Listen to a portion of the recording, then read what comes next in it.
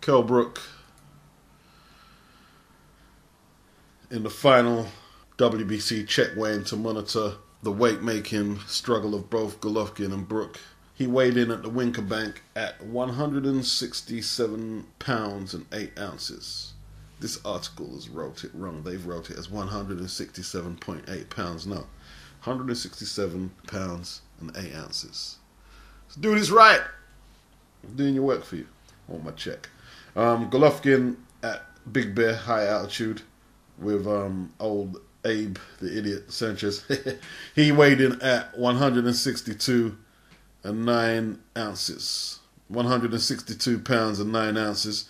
So he only has 2 pounds and 9 ounces to go. I'm not going to read too much into that. Yeah, because weight making is a painful process. And obviously you've got to get your nutrition, your diet, your training, all the checks and balances, and you've got to time it as perfectly as you can. That all plays a big part. But maybe some of us are looking too deep into this. The whole point is that Brook has 7 days to get rid of 7 pounds and 8 ounces. And it's going to be a struggle for Brook. But even if Golovkin was to make 160 today, what does that tell us? It tells us that he still has to maintain staying at 160 for 7 days. You think that's easy? No, it's not easy. Just because you got there early, it doesn't mean that you won this battle. No, it doesn't necessarily. He still has to maintain that for 7 days. You have to entertain the other possible scenario that a boxer can overtrain and get there too early. There's some boxers, and I like to have examples to hand, but there are some boxers who have complained that, I came in too late. You know, they came in 2 or 4 pounds beneath the stipulated weight. It's happened before. It's definitely happened. I'm not saying this is Golovkin, because Golovkin is going to knock Brook out anyway, in my opinion. But, you know, it's just something to think about. Something to think about. The advantage in the weight-making process goes to Triple G. Kell Brook's moving up 2 divisions. Triple G has been a middleweight since an amateur. He knows the process. But let's not just assume that this is going to dramatically have an adverse negative effect on Kell Brook. Should be a decent card. I'm not sure if HBO are going to showcase Golovkin and Roman Gonzalez all on one card, where they'd go from the O2 Arena after Golovkin takes care of business. Well, we assume he should do. And then they'll go over to California to watch Roman take on Carlos Cuadras, who I'm informed is a hard puncher and can box pretty well. He can use his feet very well. I've got to do a little research on him. Admittedly, I have to. This will be Gonzalez's 4th weight class that he's conquered if he beats Cuadras. So, you know, that's really good. He too is at Big Bear. He's at Big Bear with Golovkin, training away, high altitude. And he's saying, I will prepare myself to be in the best condition of my boxing career to defend his belt. He's very dedicated, you have to say that. Very dedicated young man. You have to be impressed. Lee Haskins, he takes on Stuart Hall in a rematch. Haskins will be defending his IBF World Bantamweight strap. Charlie Edwards, he'll be taking on John Real Casimiro for the IBF Flyweight Championship. Casimiro is a lot more experienced. He's champion. He is a 2-weight champion. And I'm informed by Nauta that Charlie Edwards will have his hands full in trying to get this belt. Karen Smith, WBC Silver Super Middleweight Champion. He takes on Hungarian Norbert Nemasapati. He's supposed to be tough. I believe Paul Smith might be on the bill. Martin J. Ward takes on Andy Townend for the vacant super featherweight title. Martin J. Ward is a bit of a stylist. Should be interesting. He's coming back after getting shot a couple of years back. Gavin McDonald, Jamie's brother, I think he's on the card. He is the WBC Silver Super Bantamweight Champion. What's all with these silver belts, Eddie? You know. Brook's stablemate. Kid Galahad continues his comeback on the bill. Conor Ben, Nigel Ben's son, he's on the bill too. Good stuff, good stuff, good stuff. So that and the Gonzalez card makes for an interesting next week's boxing. One thing I like about Liam Smith, you know, is he doesn't make things complicated for himself. And I'm not saying that's a great thing necessarily, because you can become predictable in the ring itself. But, you know, his boxing is pretty simple. If you force him on the back foot to counter, he'll try that. If he sees he can back you up with body shots and attacks, he'll do that too. He's not particularly fast, keeps his hands up high, has quite a stiff jab, and, you know, it's just fundamentals, just basic fundamental boxing. Is it good enough to beat Canelo Alvarez? I believe he's going to do better than what a lot of people think. I'm not sure if he's going to do it. I don't think he's going to pull it off. But I think he's going to do better. And I like what he's saying. He says when he beats Canelo, he's going to give Canelo an opportunity to fight again, because he knows it's big money.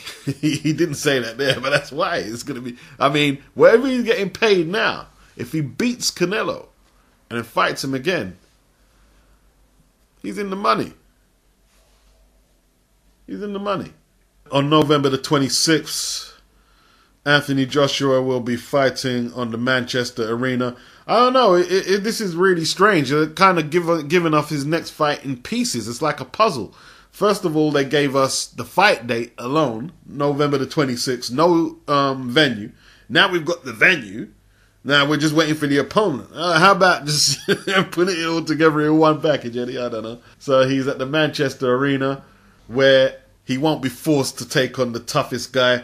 I don't think they're going to make this pay-per-view, and it will give him a chance to branch out outside London and let them see him.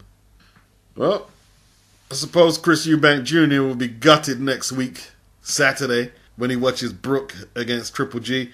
I believe he wanted to fight Triple G, and I believe he wanted to get some publicity too. For those saying that he ducked, I understand why you're saying that. I'm going to say, oh, it's absolutely ridiculous. You know, I see what you're saying.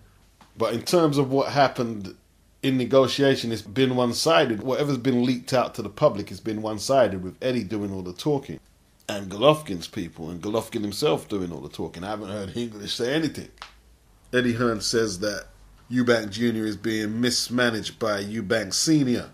English. Well, he would say that. He would say that, you know.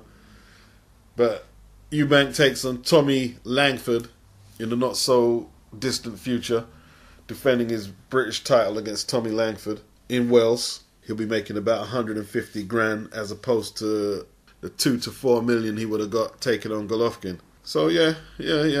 Financially, you know, he's took a hit there. Physically, I know he might be saving himself. I don't see Langford beating Eubank. I don't see that happening, but you never know. Liam Williams takes on Ahmet Patterson on the same bill, and apparently that's going to be the headlining fight, not Eubank Jr. Not because Liam Williams is a bigger name, but because it's in Wales. So the Welsh crowd, a lot of the Welsh crowd will be coming to see the hometown fighter, but I'm sure Eubank is going to bring a lot of traffic there too. And it's similar to Dillian Whyte and Dave Allen. That was on the undercard of Josh Warrington versus whoever he was facing in Doncaster. Josh Warrington had the headlining fight, being the local lad, but everybody was talking about Dillian Whyte and Dave Allen. So, you know, Liam Williams is headlining for all intents and purposes, but from my standpoint, if I miss Liam Williams versus Ahmed Patterson, I'm not going to lose no sleep, but I will be watching Eubank Jr. if I have my way. I definitely will be watching that, so it's a strange one. I didn't even see Josh Warrington's fight on the Doncaster bill. I didn't even see it. I saw his last fight when he took on the guy who Rigondeaux stopped, I think in Japan. The tall Japanese guy. I saw that one. But no, I didn't even see the fight. But I saw Dillian Whyte, Dave Allen. So, who's really headlining? Who's really headlining? Because the truth is, more people are going to watch these events on television. A lot of people didn't give a shit about whoever Warrington was fighting, or Warrington himself. They wanted to see Dave Allen and Dillian Whyte. So I understand why they're doing it. They have to cater to the venue where people show up and have to physically get to the venue. You know, they're not going to be too appreciative if some out-of-towner is headlining the card. But for all intents and purposes, on television, Eubank is the headlining act. Dave Allen and Dillian Whyte was the headlining fight on the other card. What the hell am I talking about, man? Who cares? Who cares? Who cares? Let's move on. Let's move on. So, we're hearing about a battle of Brixton. Dillian White versus Ian Lewison. Two British heavyweights to reside in Brixton. Yeah, I'm with it. I'm with it. I'm with it. I'm with it. Dillian White, he wants the fight. October the 7th, he wants the showdown. Dillian has 18 victories and 1 loss. 14 KOs. Lewison, 12 victories, 2 points defeats, and 1 draw. He won some form of title in China, I believe, the other month. Ian can punch. He can punch pretty well. He's been calling out David Price ever since Price started telling us that he knocked out AJ. He says, well, if you want a world title fight, at least take somebody on. And he wants to fight David Price. But if he's saying Price needs to go in harder, I'd say Dillian's been more active. This would be a better fight if you're talking about fighting someone who's been more active and put in more work. Probably Dillian has put more work in recently than David Price. I think Ian needs to get into a lot better condition than the last time. I didn't see the fight in China. I did see him on a York Hall bill the other month. And he won by stoppage, but he clearly needed to be in better shape. So, something for Brixton to look forward to anyway. What, O2 Arena? Yeah, it'd have to be O2, I guess. It'd have to be O2. To house 2 big South Londoners, you know what I mean, from Bricky. I like it. I like it. I like it. David Price is said to be contemplating the Joseph Parker fight on the Anthony Joshua bill. And don't do it, man. don't do it, Pricey. Man. Pricey, don't do it, man. Pricey, don't go down that road, man. You know what I mean? Don't do it. Don't do it. Don't do it. You're going to get knocked out. You're going to get knocked out. That is just too rough for you. He's too rough. If there's any scenarios where either of you have to get through a sticky patch, he'll more than likely get through his, and you won't. So, if I was Pricey, I wouldn't take the fight. I wouldn't fight Joseph Parker. I think Parker bangs too hard. He boxes too well.